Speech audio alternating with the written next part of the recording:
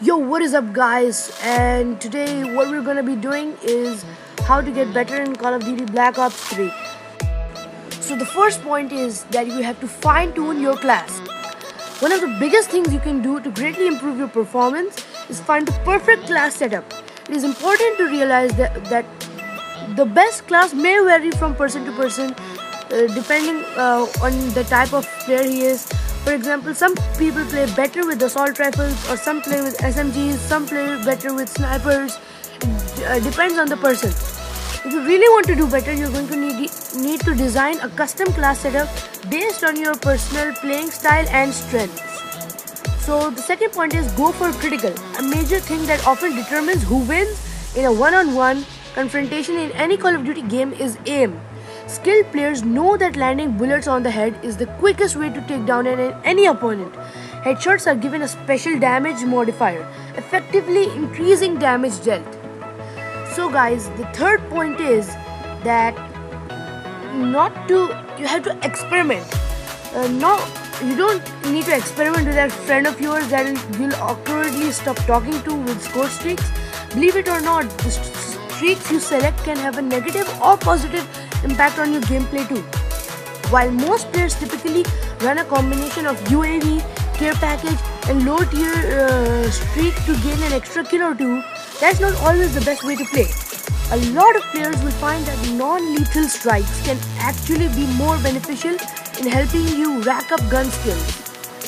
So the UAV is an obvious choice. Being able to get sweeps that reveal enemy locations on your radar is always helpful. The counter UAV is useful too. After all, the less your enemy knows about you, where you are, the better. Fourth point is that you should customize your weapon. Another great tip is to mess around with different attachments on your weapons.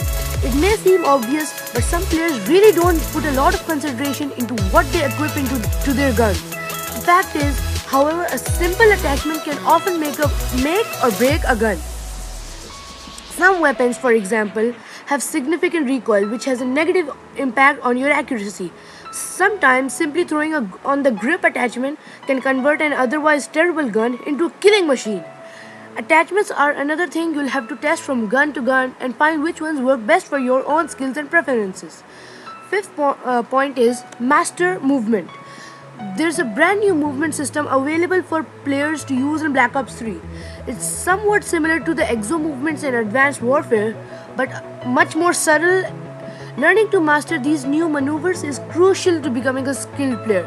One of the best things that Treyarch developers stress is chaining your movements together to get across the maps faster. This is kinda true, but at the same time not. The new movements are honestly best used for executing quick dodges and taking shortcuts. Chaining can be helpful, but you need to be careful. Wall running, for example, can be both beneficial and dangerous. It's great for taking a quick shortcut across a part of the map you normally wouldn't be able to cross on foot. But on the other hand, it also makes you more vulnerable to enemy fire. Plus, even though you can fire while running against a wall, your accuracy will often be slightly degraded. So you really only want to do it when you're in the clear and just want to make a quick, shortcut and stuff.